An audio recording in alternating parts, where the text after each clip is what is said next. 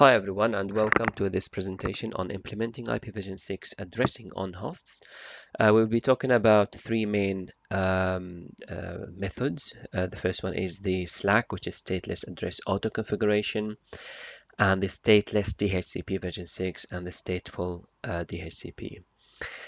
So it's important to cover the neighbor discovery protocol. This is what we're going to talk about. Talk about the messages that comes with that protocol, and we will talk about the IPv6 settings, so when it comes to SLAAC and stateful and stateless DHCP, and then we are going to implement SLAAC and stateless and stateful DHCP version 6.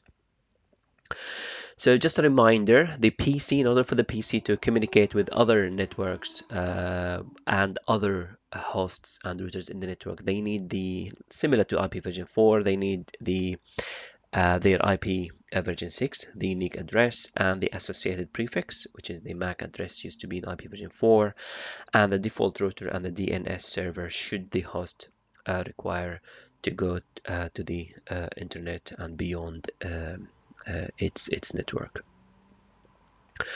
So what does the neighbor discovery protocol do for us? It has a couple of advantages, and it replaces some of the IPv4 protocols as well. So let's start with the SLAAC. So SLAAC is, as mentioned, it's a stateless address auto configuration.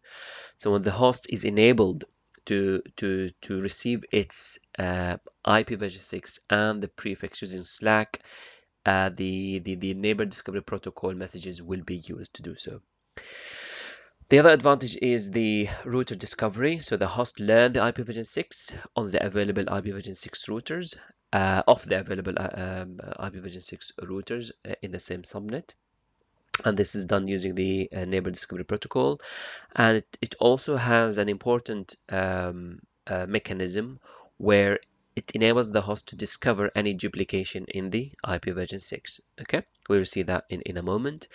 And it also, this neighbor discovery protocol replaces actually the IPv4 ARP, where you can match the IP address to the MAC address. Okay, we'll see this in a moment as well.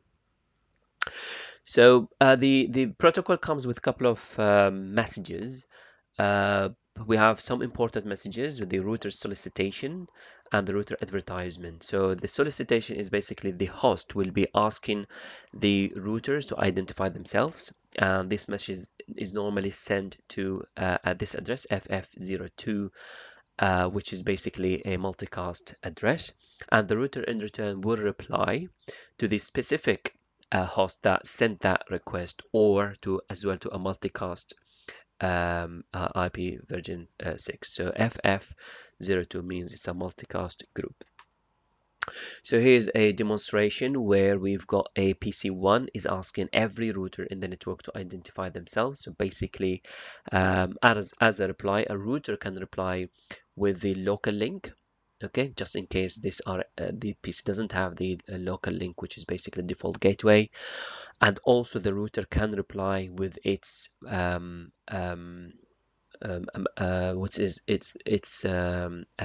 address and the prefix.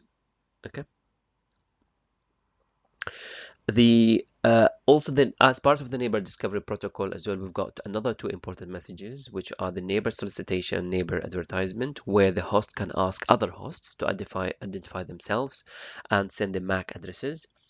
And in return, the other hosts will reply with their MAC addresses and a mechanism of detection, or if there's any replication of IPv6 will be detected. So this is as well a demonstration where we've got a PC asking a specific host reply if you have this IPv6, and if that PC exists with that IPv6, it will reply with its MAC address. And this is, as we mentioned, it replaces the ARP protocol in IPv4. Another mechanism here is just to detect the duplication. So reply if you have this, which is exactly the same IPv6 of PC1. So PC1 send this exactly the same IP address, and in case some host or a host replies with the same IP version 6, it means that there is a duplication. Okay, and therefore PC1 will take the correct action, maybe to change its IP version 6. Right, so the core concept of this lecture is to distinguish between SLAAC and stateless DHCP and stateful DHCP. So basically with SLAAC, you will get a unicast address. And the way you get the unicast address is using the method here.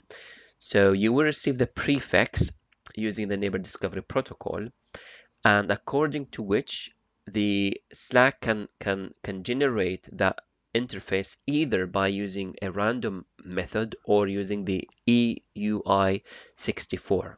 Okay, so either this or this is depending on the prefix, of course. So as a host, you only need unicast address, prefix, prefix length, and default router. This is all what you need to communicate with other hosts in the network. Okay. However, if you want to go to the internet and serve a particular website, and you need to do a name resolution,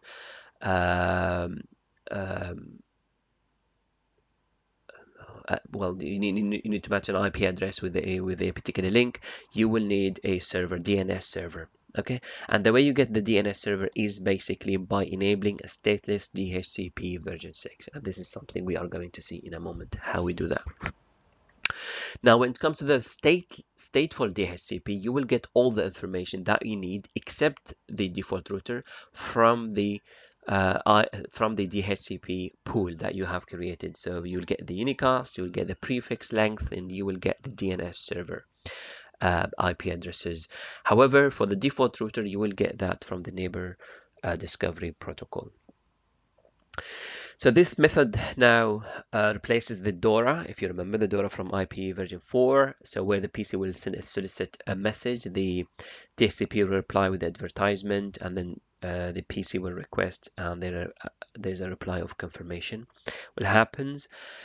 According to the receive for comment 2462, so this is one of the updates of DHCP version 6. The router advertisements contain two flags. A flag that is that's named as M flag, which is the managed address configuration, or the other stateful configuration. So we have two flags, the M and the O. If the M is enabled, that means we are telling the PC to use a stateful DHCP, so you get the information, all what you need from the DHCP. If the other is enabled, we are telling the PC to get other information, which is basically the DNS from the DHCP. So with the M enabled, you'll get everything here, okay? And with O enabled, you will get this, okay? You will get everything from here, and the other, which is basically the servers here, or maybe domain name, you will get it from the stateless DHCP version 6. So let's do some implementation. I put a router here, and the router will act as a DHCP server. We will create some pools, and we've got two subnetworks, each of which will come with a unique IP version 6 addresses. So we will do three main scenarios, pretty much easy and simple: SLAAC, stateless DHCP, and stateful DHCP. And this is what I have prepared for you. The network is still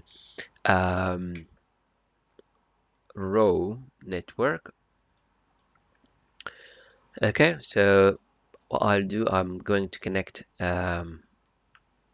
all these devices just to prove that there's no connection and everything is set up from scratch. There's no configuration whatsoever on these devices. Okay, so you click on PC1, go to desktop IP, there's nothing there. Okay, even if you request IP version 6, there's nothing there. Okay, so what we need to do is basically we need to do the basic configuration on the router first. So basically we will need to enable these two networks, which is this and this network.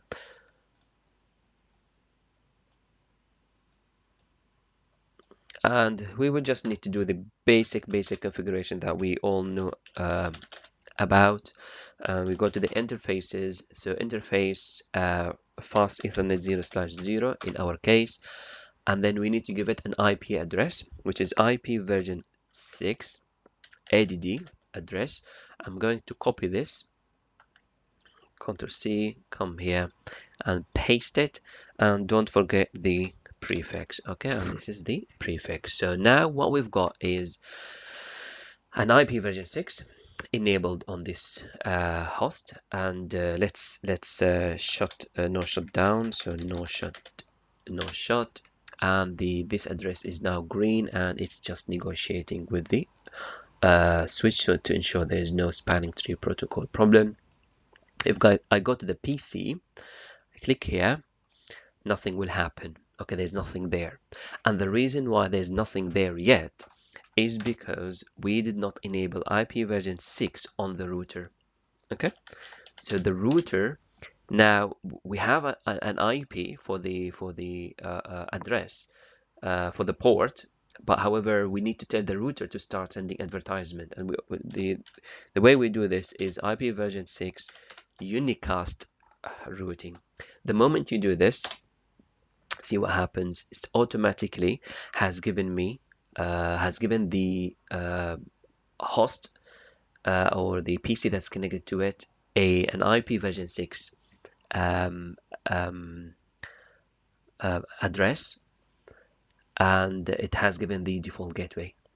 Okay, so that's SLAAC. So we've done the first scenario. That's basically SLAAC. Okay, so everything has been generated automatically. Now, as you can see here, there's no DNS server. Okay, there's no DNS server IP address. So what we need to do is basically to go to the stateless IP version 6. So before I do that, let's do the network with the fast Ethernet 0/1. I'm just going to give that network there and no shut. Okay, so we have these two addresses enabled on the router. Now let's create the stateless DHCP. Okay, and it's pretty much similar to what we've done in the IP version 4. So what we need to do is we need to go and create a pool. So we'll go to the IP version 6 DHCP pool, and let's name it as stateless something. So a underscore stateless. Okay, so that's the name of my pool, inside which, if you remember from the presentation, I'm going to only put the DNS server. Okay, so the DNS server information, and the DNS server information, you can put any address if you like, db cafe 10.4. That's for example. Okay, now in order to enable this to happen, so this is a pool, but who is going to use the pool? So we need to tell the fast Ethernet 0/0 to use that pool. Okay, so what we need to go to do, and we need to go to the address fast 0/ we need to go to the port and tell the port you is going to be a DHCP server. Okay, not client, server. So we have a client and server, so you need to serve as a server, and you will need to pick your addresses from this pool. Copy, come here, paste. Okay, so what will happen is the port will pick the addresses from the pool. Now, as you remember, we've got two flags, so we need to enable one of the flags, and because this is stateless, we need to enable the other flag, which is the O flag. IP version 6 neighbor discovery. This is how we do it. ND neighbor discovery other flag. So other configuration flag, and let's click here and see what will happen. If I move to the static and come back to the automatic, it will give me the server, but I'm going to wait a little bit, maybe a couple of seconds. till this happen on its own. So let's give it a couple of seconds here. 1, 2, 3. Normally, pretty much it's fast enough. Here we go. So that is my DNS server. Okay, so the DNS server has been added here. So now we are done. So basically, the host has everything it needs to communicate with the networks and anything else in the internet. So that's pretty much the stateless DHCP and SLAAC. So what we are going to do now, we need to enable the stateful. So we need to, for these PCs here, okay, for PCs here, we need to tell them to take their addresses from a stateful DHCP, not from SLAAC. Okay, at the moment it's taken from SLAAC. Okay, we need to enable a stateful DHCP. So we need to create another DHCP pool, and let's go back to config mode conf t, and then do exactly the same what we've done before. So we need to create a pool, and let's create that pool. Let's name this pool as b underscore stateful. Okay, the name does not matter. Okay, you name it b, you name it a, you name it anything. So we have created a pool. Inside that pool, if you remember from the presentation, we need to give the IP addresses pool and the prefix.